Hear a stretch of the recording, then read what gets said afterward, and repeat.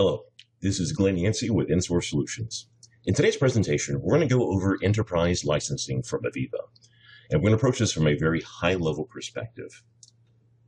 So we're going to discuss some of the benefits of reservations and how they differ with the concurrent floating licenses that exist. We can also use the Enterprise Licensing Manager to see which user or device has checked out a license. We'll discuss how to add reservations, either user-based or device-based, and we'll discuss a new feature in 2020 R2 called the Permanent Checkout, which is for more mission-critical servers and clients. So let's get started. The enterprise licensing from Aveva is made up of two components. You have the licensing server, and you have the licensing manager. Both of these are prompted during the install of any Aveva software, whether or not you want to put the license server on a machine or the license manager. Keep in mind, the license server, you may only have very few, but a license manager is nothing more than a client interface versus the license server, which is a designated server. So on the license manager, when that's opened up in a HTML5 browser, you can utilize the URL to point to that server name with the /AE license manager, and that will take you to the license server to configure that server. So how does this work from the perspective of licensing? How do I add a license? What is my interface? Well, starting in 2017, we no longer use the LIC files or the .lic files, also known as the orchestra.lic or www.suite.lic. They have become obsolete. So starting in 2017, the newer XML licensing was released, and this was to better enforce the licensing on a machine so that a single license cannot be used more than once. Now with this XML file that we have, when it gets added to a license server, it has to be activated. And we can choose to do this in an online or offline fashion. We have to use what's called the configurator on the client perspective, just like we have with these two supervisory clients. We need to use the configurator to point to that license server so they know to whom should I ask for a license for InTouch, or let's just say a historian. So once we are in the configurator on both clients, they need to point to that license server, which in this case is called Galaxy SVR. The XML file is received by the client, installed on the license server, and then once installed and activated, my clients will then be able to have a license or licenses allocated to them. So let's discuss the two models from a high-level perspective of how we activate a license. We have what is called online, and we also have what's called offline. So with online, it's pretty straightforward. We have a license server where we place an XML file onto that license server, and once we do so, we then activate that license where it connects back to the internet, to Aveva's website. So all of this is as if we were on a network that is connected to the outside world. Once I have that activation ID returned back to the license server, then my clients can receive their licenses. That part's pretty straightforward. Offline is where it's a little bit more complex, but it's also designed to help safeguard against any threats. So in this case, we have an isolated network with an air gap between that network and a computer that is connected to the internet. So on the license server that is not connected to the internet, I add the XML file. Once it is added, then it prompts me to to save a sync file onto something like a USB stick. So I take that sync file to a machine that is connected to the internet. Once connected, then I access the Aveva license activation page by selecting Wonderware, and you'll see the URL at the top, which is licenseactivation.wonderware.com. Once you are here, you add that sync file into this interface. It returns back a sync file with an activation ID. So that sync file goes back onto the USB stick with the newly added activation ID. I take that to my offline license server, and now my license server is activated, and my clients can receive their licenses. So now let's discuss the license manager. This is the interface, not the server, but the interface to the license server. We'll discuss a couple of the tabs in the interface, as well as how we can determine usage. So in the license manager, again, it's an HTML5 browser. And on that browser, we would add a license server based on our computer name. We'd hit the add license server, select that XML file, and activate it onto this server. The usage summary that we have here is designed to show us feature lines. So what's a feature line? A feature line is a component in the license that says you can enable this product with this license. So it might be your historian. It might be not just your historian, but also a tag count, whether or not I'm using 25,000 tags, 50,000 tags, whatever that may be. There are feature lines in here that are designated for that. So here I can see all the feature lines that are part of this demo license that I had added to the system. Also, with the usage summary, you can see any that have reservations and how many are currently in use. Now, some of these other feature lines that you see here are not in use, but they still show up. The next tab, which is called the usage details, is designed to show you only the feature lines that are in use.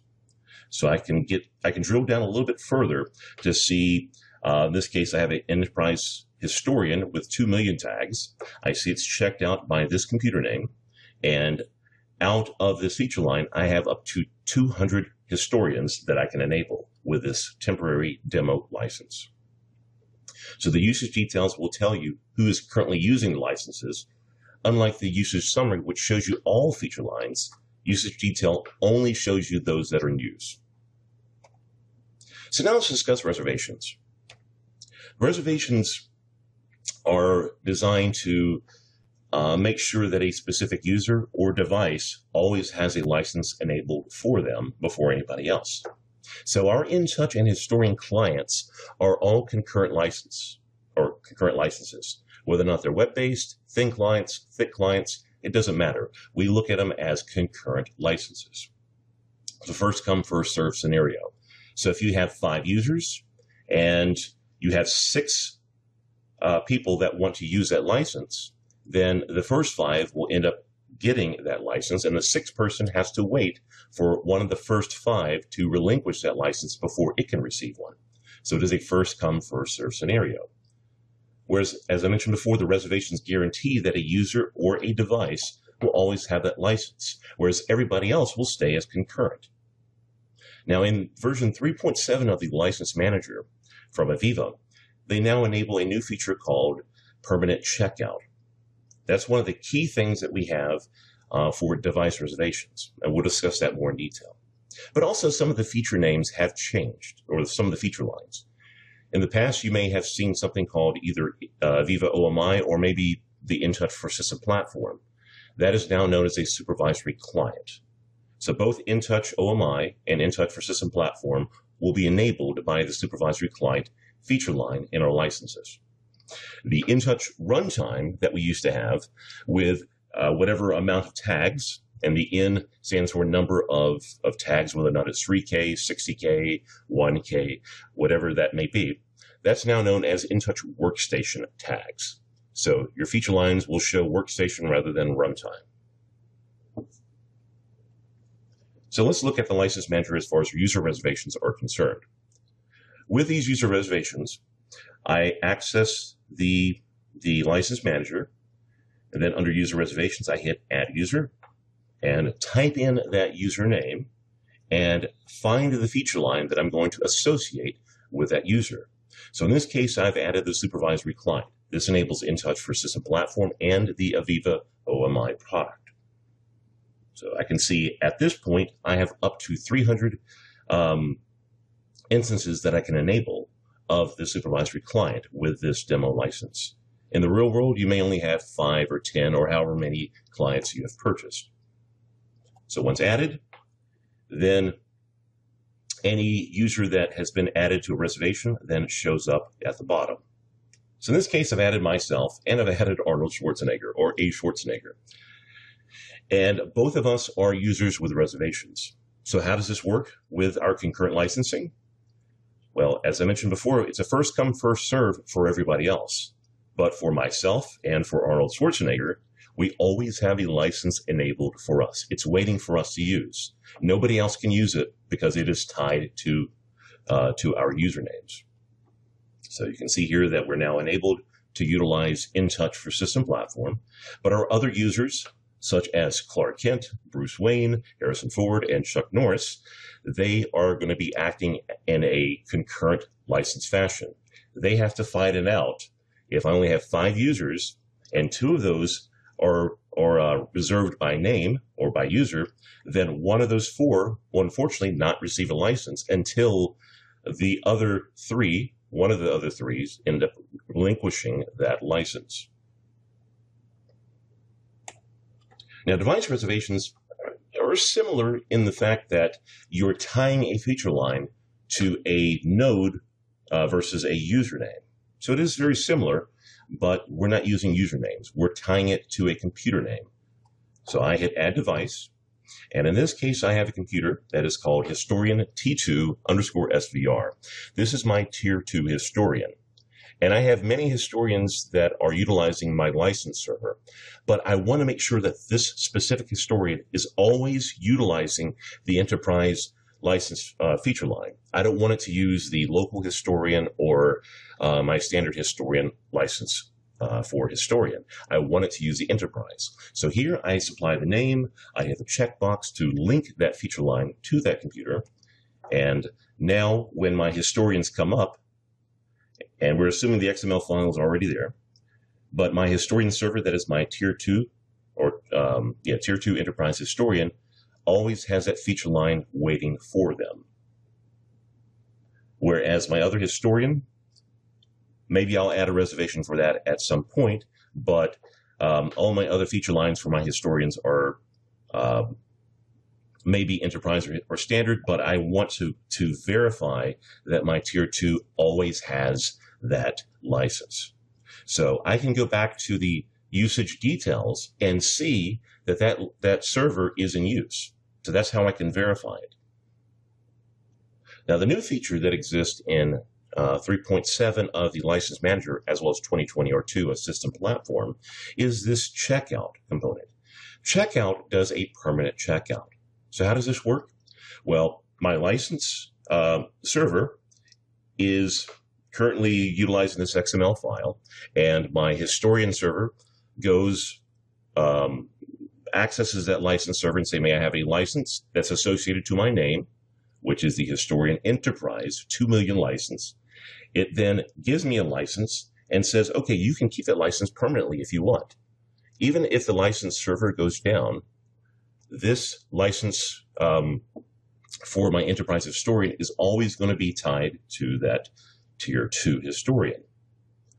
So this makes sure that a token is established on that Tier 2 historian. And again, even if I lose connection to that license server, it never goes into a grace period. Even after the amount of time that the historian may have for a grace period when it cannot communicate to the license server, it will always retain that license. So this treats it almost like a local license to that machine rather than utilizing a license server. But the license server is still required initially to make that initial connection to pass from the license server to my historian server with the Tier 2 Enterprise 2 million tag license. So we typically do this for our mission critical nodes to make sure that they always are up and running and not have to worry about connecting back to a licensed server for its to maintain as little downtime as possible. I want to keep my process up and running. I don't want to worry about licensing or disconnects. So this is a great new feature to allow you to maintain and keep a license associated with your device name. But again, the permanent checkout only applies to device reservations, not to user. So in summary, the License Manager is our client interface for the license server by Aveva. XML files are now what we use with version 2017 or higher. The .lic files are considered obsolete at this point. The license manager will allow you to see via the usage details which user or device has checked out a license. Our licenses for InTouch and Historian Client are concurrent licenses. That means first come, first serve, and it doesn't matter which medium consumes that license, whether or not it's web-based or thin client or fat client. It will just treat it as a client, regardless of it being web-based, thin client, or thick client.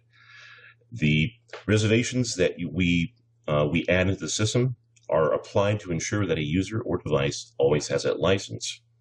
And the permanent checkout says, yes, we want to make sure it always has that license, but if that license server goes down, I still want to maintain the use of that product. So it keeps a token. Even if the license server goes down, it keeps on chucking. So thank you again for viewing this presentation.